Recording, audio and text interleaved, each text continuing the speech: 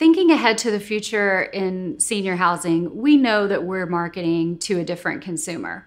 We know that the baby boomers are going to have expectations and demands that are different from today's consumers. And we're starting to see it with owner-operators.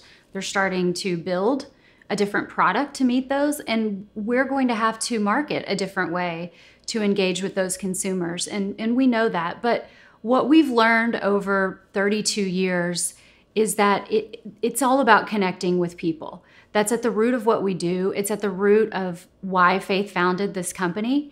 And the consumer may change and the content may change, but at the end of the day, it's about connectivity with people.